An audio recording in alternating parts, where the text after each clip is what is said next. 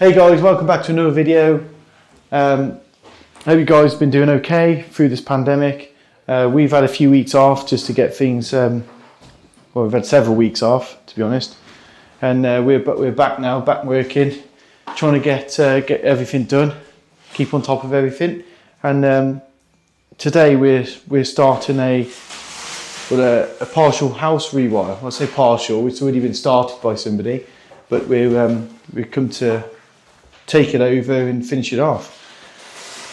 So just gonna have a quick look around and see what's been going on. But I've had a quick look and I've seen things like this.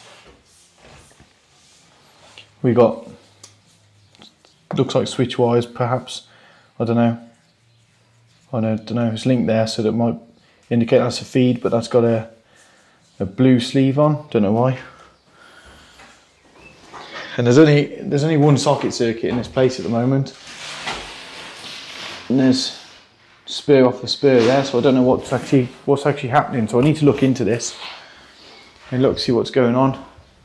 So I said some of these have been second fixed already.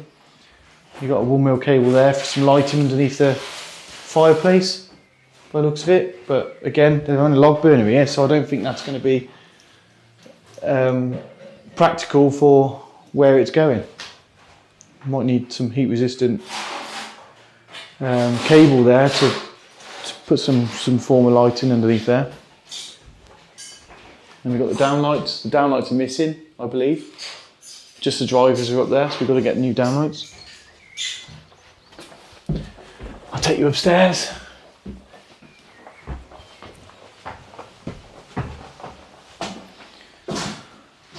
Yeah, so a lot of it's been done. The sheathing here, this is actually bent over. They've actually bent the sheathing over. It's cut short though. On there, the box is sunk in quite far. So yeah, it's just like the upstairs lights, they're not wired yet. So you've got to wire those. Hopefully fish down the sheathing. Got a bit of second fixing to do. Yeah, I don't know if any of you lot have taken over a rewire before, but you just got to pick up where they've left it, you know. But then little things you don't like, what do you do with it? Rip it out and start again, or make the best of what's already there. I really don't know, because the thing is, you don't really want start ripping everything back out again. It's going to start costing the customer more money. But then again, look at this. Look, this is, what's this? Yeah, so this goes up to that switch. See, that's not even in a wiring zone. Well, is it? No, it's not. Not at the moment. I mean, if there's a light switch going here, then that will be. I suppose there is a light switch going to be going there. So yeah, so once that's brought out and sheaved up straight in line with a light switch here, that will be fine. So we've got outside light there, and then again, another light switch. And they've done up, but I mean, the cables there need pulling behind the sheathing up there, really. He hasn't even got any sleeving on here, James. No. On this one, no sleeving at all.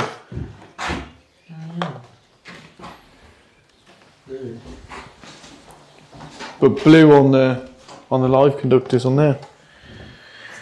So this is the mains. Got the cables coming through the wall there, and it looks like they just come into the bottom. So I don't know what they were thinking, whether they were going to put some trunking down here and then across there. I don't know. But again, yeah, it's a PME system. The earth is the earth bar goes into the side of the neutral there. Oh yes, and then the cables go back in, like back in through there into the kitchen here, and then sheaved up. So unless there's going to be sockets on this wall here, that's not going to be in a wiring zone. So we're going to have to look, see what's going on this wall, and then see if we can put some sockets on here, just so it covers that section. This switch here looks like it's on the wrong side. There, so we've got to move that over to this side. Looks like we've got a cooker socket going here and a cooker hood spur for the extractor fan, which is going here. So we have got a kitchen plan. This needs tidying up. They haven't bent the sheathing over here, so that needs doing. A bit more sheathing on, and this taken through the box and then through into here. Change that to a 35 because that's a 35mm box, just bring it out the same.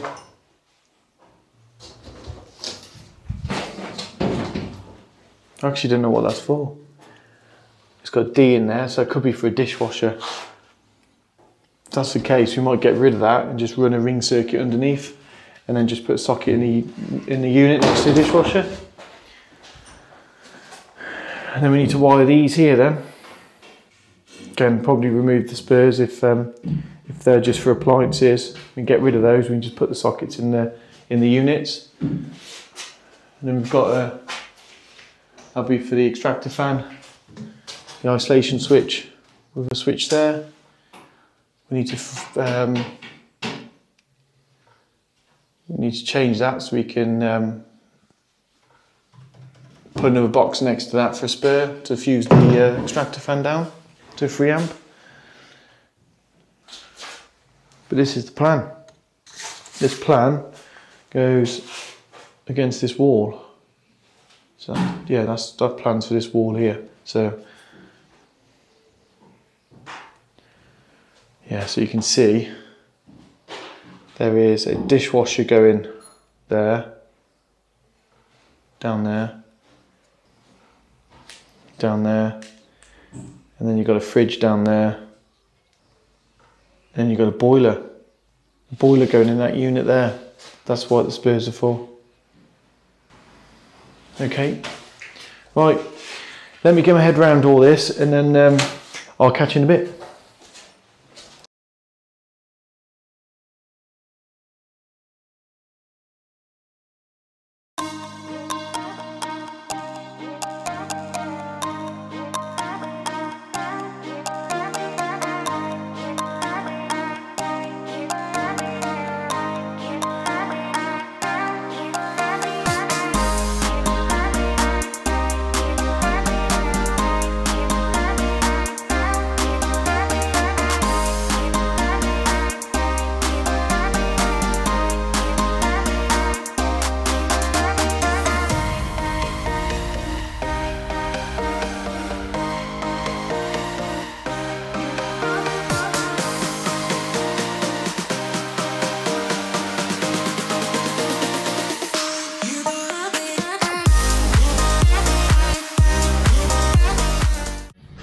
Right, so first things first, we need to get a temporary socket in here then, yeah, to make everything safe or not, so then nothing's going to be accidentally turned on in here, yeah, so we need to strip this out. So if you get your tools off, strip all this out, yeah, take all this out nice and neat and even dangling, and then we need to take a 2.5 from here, from 16A, and put a double socket there.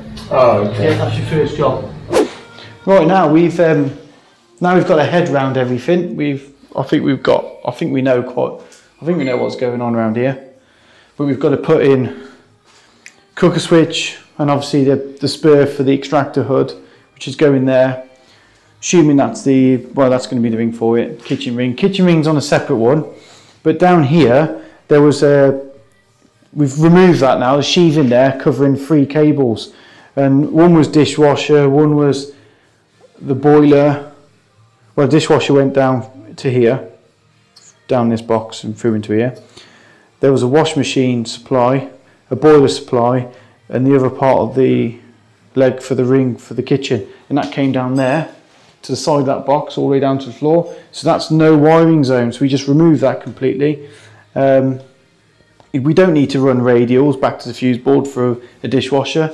We don't need to run a radial back from the fuse board, well, back to the fuse board for a single wash machine.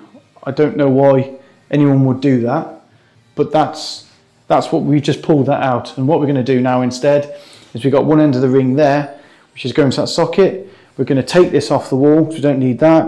And the other leg goes down there, so we're just going to leave that as it is. We may take this off or just tap the sheathing up to the bottom of the box, because that's exposed there. And this leg of cable is going to come out. We're going to leave that coil down here, because that's going to do a socket in the unit there for a dishwasher, and a socket in the unit for the wash machine that side. And then James has pulled a couple of cables down the corner of the here.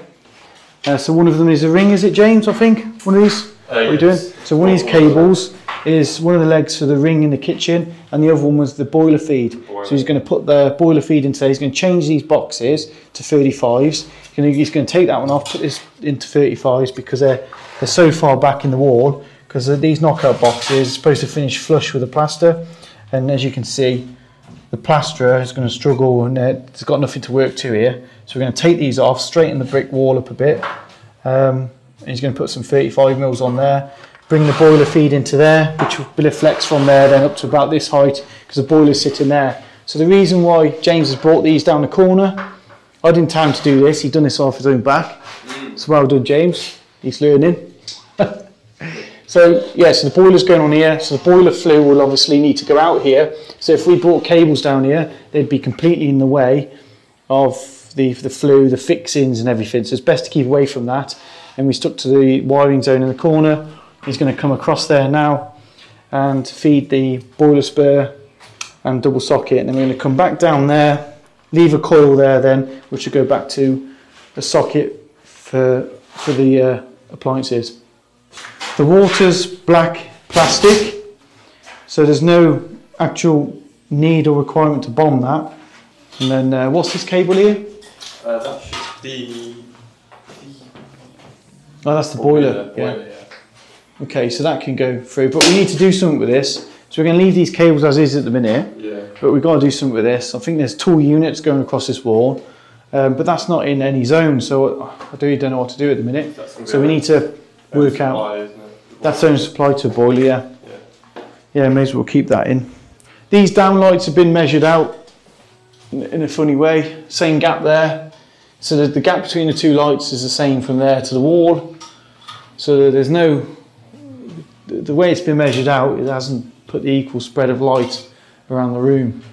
They just divided the room up rather than measuring it for the spread of light. In the same ways with the this lounge here, they've done exactly the same, but there's 6 in here. You don't really need 6 downlights in this lounge. 4 would have been plenty, because you don't need the amount of light you do in the kitchen. But the holes are drilled and they're already fitted. The JCC V50s have already been fitted. They've just been unplugged and taken. So we've got to buy new V50s just to plug in to the existing transformers here. James has put in a temporary supply look for us. So he's disconnected all these cables. First things first, we don't know this installation. We don't know where the cables run. We don't know nothing until we start digging. So the easiest, safest thing to do is to disconnect everything that was been put in here temporarily and put our own temporary socket in that we know is safe to use. And we know what's live then, so nothing else in this property is live, only this socket. And he's put that on a 16 amp RCBO, as that was in there already.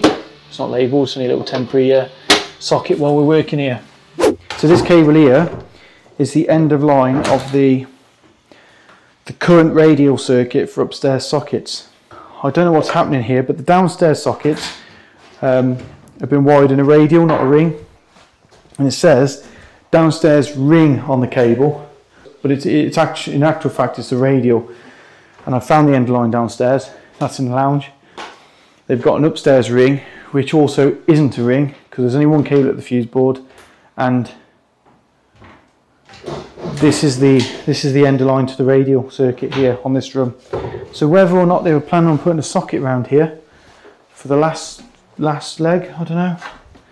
There's nothing round in this area unless they put in unless they plan to pull a wardrobe or something across there. So I bet it's for a socket over there. So I've got to ask that question, if they want a socket over in that corner or whichever, or two more or whatever. We'll get that in, and then that finish completes this radial up here, and we'll just tidy up the sheathing, probably put new pieces on, extend them right into the floor. Because that, I mean, my guess is this, the skirting was probably on before, and that's as low as it could go, and someone's obviously pulled the skirting off. But if you can always clear away behind the skirting and push the sheathing down as far as you can into the floor, just gives that additional protection behind the skirting, and also makes it easier when if ever you've got to pull cables in and out of this sheathing here at a later date.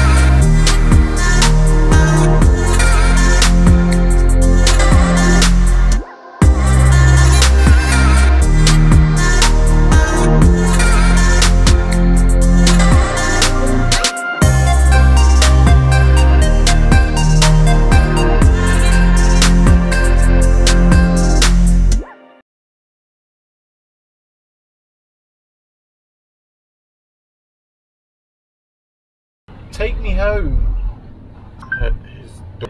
Navigating to home. That's American. Who's that? Navigating to Mate, home. that's a different voice every time I talk to it. Right guys, that's it for today. We've got a few bits done. We've managed to get our head round the installation of what somebody else has already done. And we've pulled some cables out that we weren't too happy with, and we've made a few alterations, which is good, and I've made a big list for all the bits we need. So I think that's it for today. We're back there tomorrow afternoon after a couple of jobs, so I'll get a bit more footage tomorrow, and may even put that in a separate video. Like, subscribe. Remember to like, subscribe, and see you next video.